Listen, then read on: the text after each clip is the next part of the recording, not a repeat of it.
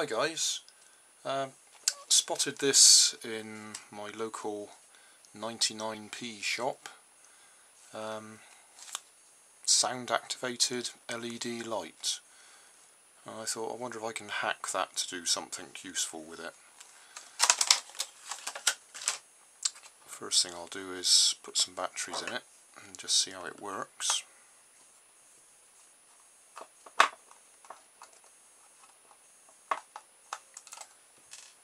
I've been following quite a few people on YouTube, various little circuit diagrams, looking at clap on switches and clap on, clap off, and I just thought this might be a shortcut.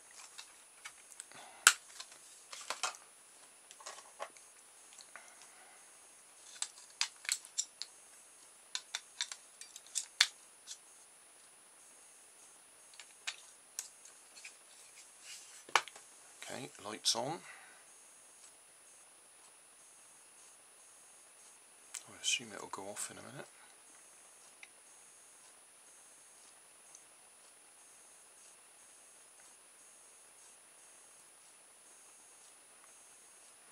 There we are, that's off. That's on.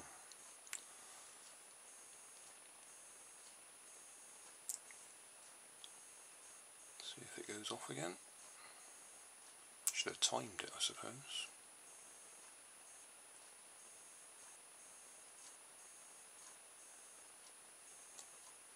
Don't know, what was that, 5 or 10 seconds? It ought to be simple enough to divert the current from the LEDs to something else. Right, I've taken the circuit board out of the light, had a look at it. It's very helpful. It actually tells you the resistance values and what's what actually on the circuit board. So what I've done is I've temporarily stuck this little vibrating motor where there was a 10 ohm resistor feeding the LEDs. So if I just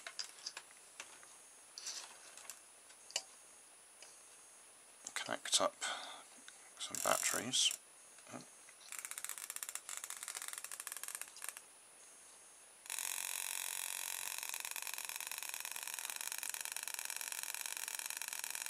have to wait for about 10 seconds for it to stop.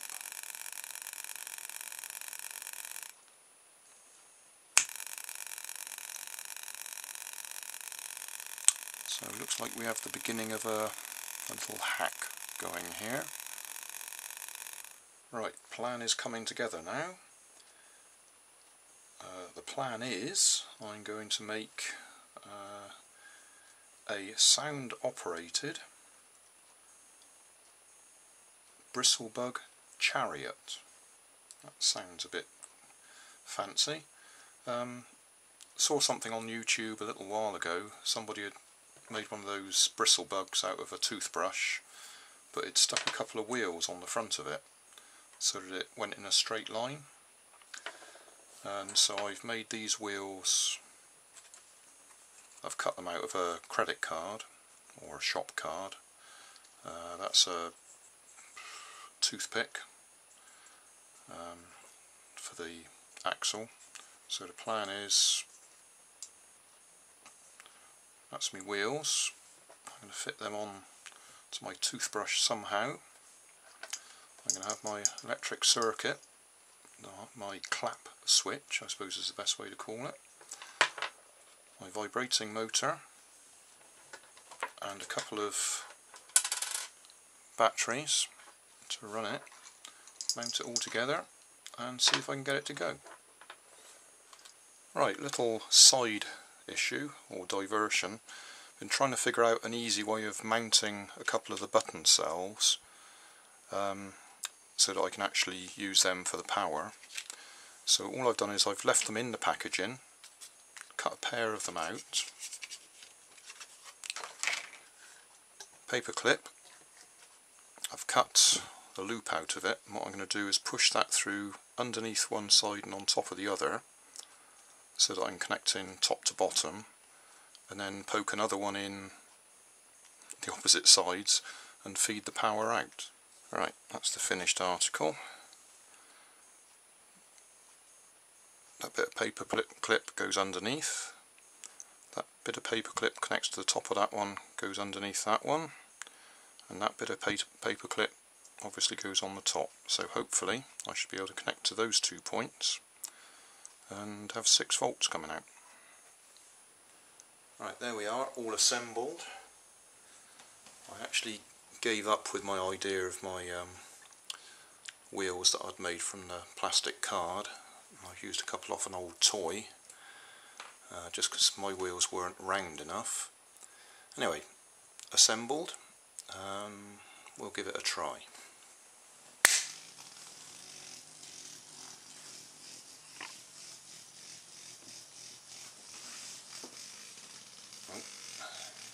It's not got a lot of power, see it's stuck there, but it works, just about. I expect if I spent a bit more time on it I could make it work better.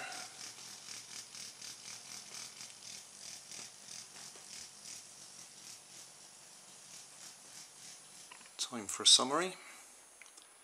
So we've got the sound operated light, which I bought for £1. All I've done is stuck the vibrating motor across where the resistor was that feeds the LEDs, glued it on top of a toothbrush, put a couple of wheels on the front just to try and make it go forwards instead of spinning round and round, and used a couple of button cells left in their packaging with bits of paper clip to actually make the connection. So that's off at the moment. Push that in.